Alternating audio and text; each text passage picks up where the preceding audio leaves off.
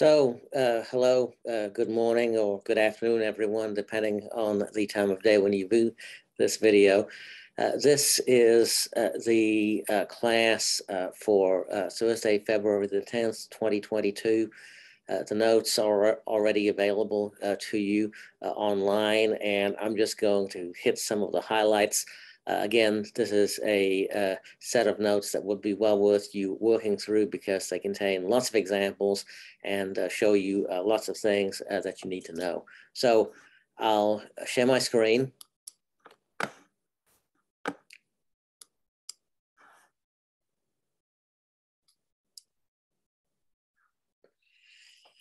And what you're seeing here is I've gone to a set of notes labeled 6B, which is the complete set of notes for linear time invariant systems.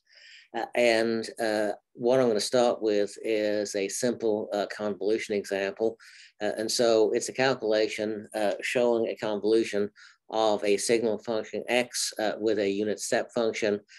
We use the definition of the step function and the convolution integral and work out the details and just using the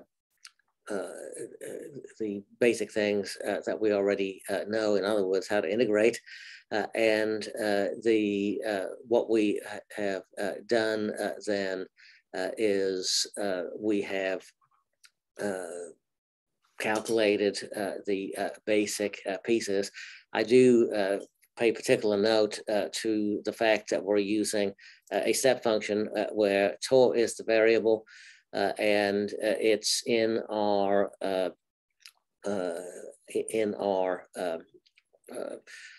T0 position for how we defined the unit step function. So we're actually looking at a time reversed step function here, but we've talked about that before, and in fact, I'll talk about it some more before we finish.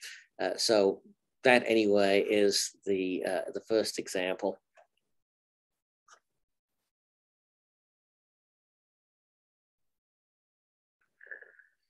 Then I have a second example, and the second example is merely an example where we did the same thing, except this time I used the time shifted unit step function, and again we've gone through and made the calculation.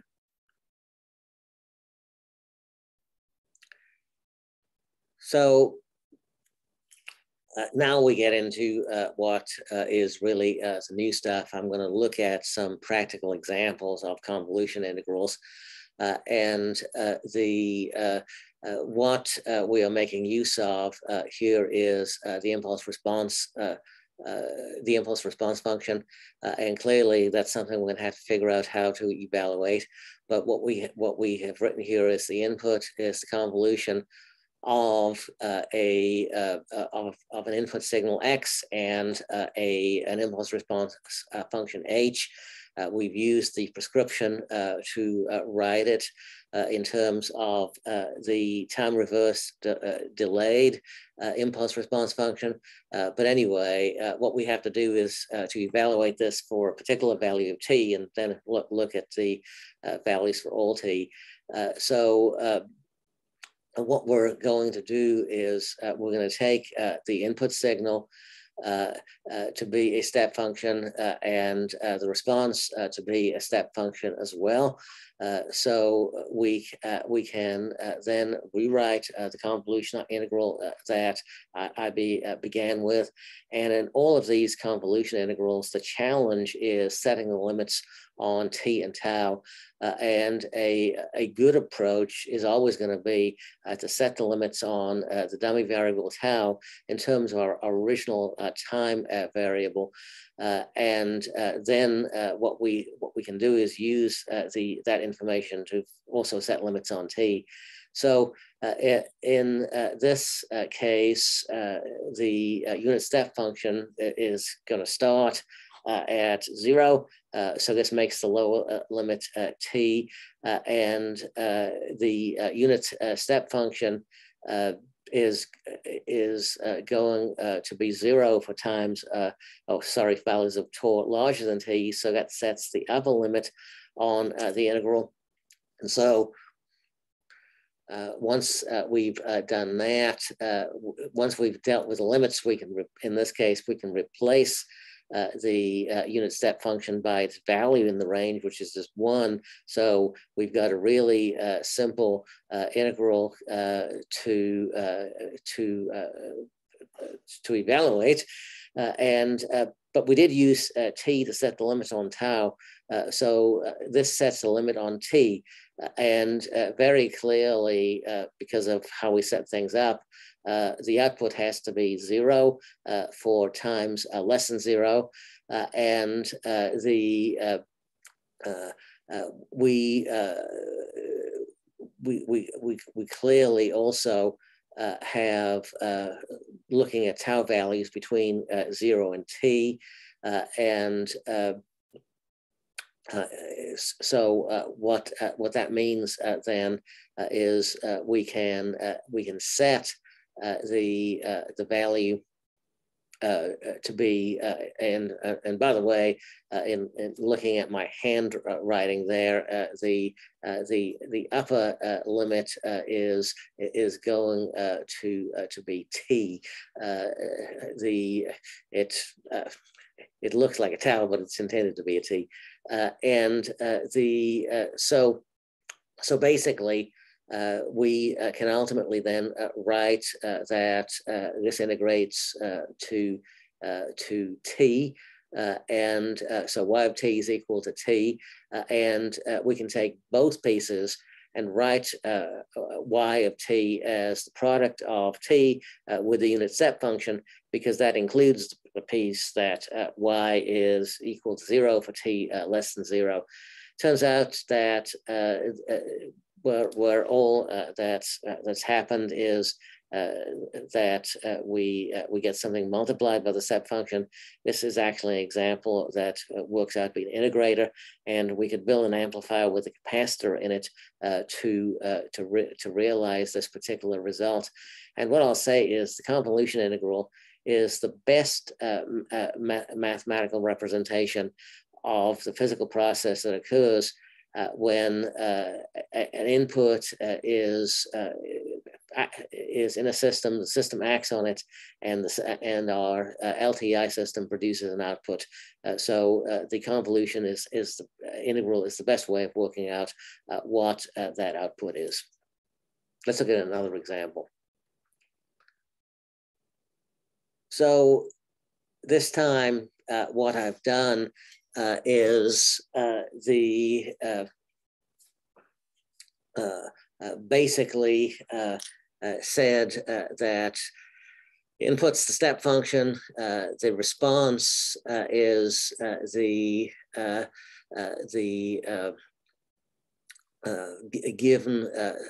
impulse response is given by that function. And so since the convolution integral is commutative, we can always swap where the t and the t minus tau are. And so in this case, I did that and put the t minus tau in in x. Because it just looked to me like that would be the easier integral. So u of tau makes the integral 0 for tau less than 0. So the lower limit is 0, and basically u of t minus tau, just like in the previous example, makes the integrand 0 for tau less than, greater than t.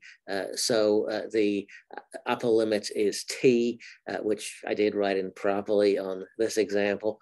And you can see that we can just then plug terms into the integral, replace the unit step function with 1 in the range, integrate it, and basically we again can write the output in terms of the unit step function. And I said this is probably the work for the week. There may be more examples because that's kind of where I thought I might end the class on Tuesday, but didn't really get that far. Well, I might have, but I wanted to go over those things again. Let's now look at another example. This time, again, the input is a step function. This time, you can see that I've written a decaying exponential as the output. We can begin from the convolution integral to figure out what the output is. And so we just have to convolve the input with that impulse response, which has the decaying exponential in it. And this time, it would be a good idea to pictorially look at what the functions look like. So x of t is the upper diagram, h of t is the lower diagram, because basically you just are applying a decay factor to a unit step function. But in this case, what we actually need for our convolution integral is h of t minus tau. Tau is the variable where we've reversed the function and shifted it. And I've discussed that before. So that's what h of t minus tau looks like. And I've drawn two pictures. One for when time is negative, and one for when time is positive, and recognize that the discontinuity occurs basically when the argument is zero in these terms, just using the unit step function defined about the origin as the example. So we can use the diagrams to evaluate the convolution integral. So for times that are negative, the impulse response function and the signal don't overlap. But for when the time is positive, they only overlap from tau equals 0 to the time tau is equal to t. And so we can conclude that for negative times, y of t is equal to 0, and for positive times, we actually have to calculate an integral. So we'll do that. We only need to consider the values where the integrand is non-zero.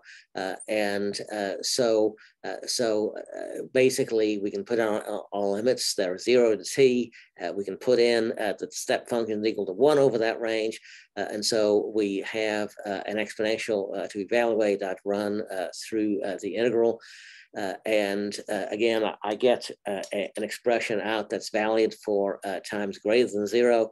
And just as before, to avoid having to say it's 0 for negative times, I've used the usual convention, and I've written the result in terms of a step function. So that's one way of doing that problem. I could, however, decide to use the version of the convolution integral that we get from using commutativity. And so what I'm going to do then is I'm going to calculate the convolution of h with x. So this time the t minus tau factor is going to be in x, not in tau. Is it easier to evaluate? Well, only in the sense that we have to consider h of tau and x of t minus tau. Since the x is a step function, we've got more experience with it. So h of tau we can easily do. But when we look at the input this time, it is the step function. But this time we're going to clearly have two sketches because there's going to be a sketch for negative times and a sketch for positive times. And I'm going to spend a little more time on this. So again, I want you to gain confidence in evaluating and drawing step functions, because once you understand step functions, time shifting and reversing other functions becomes easy. And if you're ever confused, go back and think about a step function. So first, if we consider the step function for the negative times, I've started out with my definition, and basically the discontinuity occurs at t is equal to t0, and we have our nice unit step function. So now what I'm doing is we already know what happens if we just do a time reversal. It reverses the step function. And again, that's just a review of what we did before.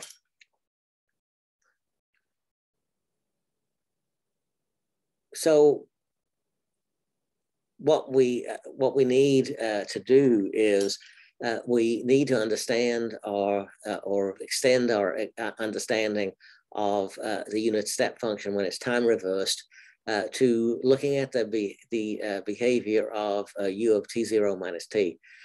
So the discontinuity again will occur at a t0, but it's got to be this time on the other side of the axis when we're considering the negative values. So basically, if time is positive, you can see the discontinuity occurs at t0. When time is negative, the discontinuity occurs at minus t0. And so we need to keep that in mind. Now, having done that, as I said, we'll resume normal programming and go back to the convolution integral that we were looking at. So we can just say now that t is our fixed value, so it's playing the role of t0, and tor is the variable playing the role of t. So here's our graphs for x of t minus tor for negative values of t and positive values of t. The graph of h and or the unit impulse response I've just drawn again because it was a few pages back. So for negative values of tor, there's no overlap between functions, so we don't have to worry about this piece. And for positive values, we only get an overlap between 0 and t. So now knowing that, we can insert the limits and we can put in the value of 1 for the unit step function. And this is the integral that we get to evaluate. I've integrated it. Again, we can write the same result that we got from the standard first definition. So basically showing that whichever way we make this calculation, we get the answer. Read this example carefully because I've treated unit step functions at least 3 times at this point in the weeks that we've been meeting. And this is the most sophisticated version and where we finally get the big picture. The idea of time reversed and shifted functions is something that comes up all the time in our study of convolution integrals. And that gets us to this. So what is exactly going on in the convolution integral? Well, if we write the standard starting definition where it's the unit impulse function that has the t minus tor in it, here's what happens. In order to evaluate the integral, the impulse response is time reversed. In other words, reflected about the origin to yield h of minus tor. And then it's shifted by t to yield h of t minus tor. Which is that, so h of t minus tau is a function of tau, and it contains the parameter t. Now what we do is we multiply that time reversed and shifted impulse response by the input, and we integrate it for all values over all values of tau with t fixed at some value. We don't care what it is, just that it's fixed. So then we actually do the integral, and it produces y of t, which would be a single value, but we talk about then we repeat steps 1 to 3 for all values of t ranging from -infinity to infinity to produce the entire output. We don't actually have to do an infinite number of integrals here. Basically, what we did in practice, you saw, we figured out where the integrand was non-zero and just worked out that piece, and then we pieced together the rest of y by putting that or writing it in terms of the step function. The final thing that I want to do for the week is now begin figuring out ways to actually calculate an impulse response, because up to now, the only impulse responses you have had have been ones that I've given you. So let's look at, to build up this idea, let's look at the step response of the system.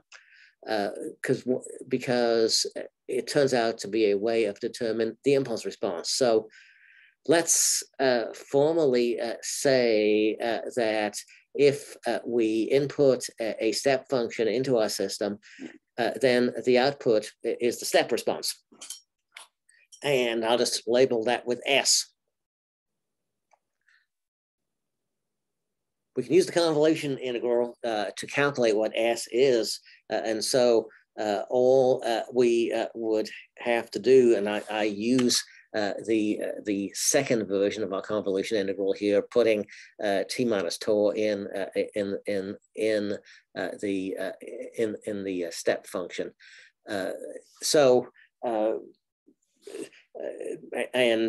By the way, I've evaluated that integral for you before because, and it was on page 14 of these notes. So I'm just writing the answer. So you can get the step response by integrating the impulse response. And now you know why I worked that example, but it's not the most important point. If we write that the step response is given by that integral, we could differentiate it. And if we differentiate it with respect to time, we can label the step response or the derivative of the step response as S prime. But differentiating that, that yields h of t when we differentiate the integral. So this gives us a useful result. Basically, one way to get the impulse response of a system is figure out what the step response is and differentiate it. And that really is a good place to start for the week because I will work some examples of that, but I will tell you that's not usually the way we work the problems, but it is the first way that we'll introduce. So we've, in this past week, we've pulled lots of what we've done up to now together. And I have, as you know, earlier posted some homework problems. I did decide to cut the homework problems in half. And so I've given you the foundational ones due over the next week. And and you'll get the second half of the assignment over, I'll give it to you next Thursday, and I'll probably just give you a week to do that. So basically what I've done is, instead of giving you 2 weeks to work a long assignment, I've split it into 2 pieces, and you'll have a week on each piece, and it will, I think, work out better in practice. So I'm going to stop sharing my screen. As you know, we aren't meeting face to face today, but this does cover everything I would have done in class today. And we are in pretty good shape, but from here on in, up to now, I've done most of the work. I've worked examples, which in past years I would have assigned as homework problems, but I think you'll come to appreciate that my doing all of those as work examples will actually make your life for the rest of the semester much simpler. So have a great day, and I will now stop the recording.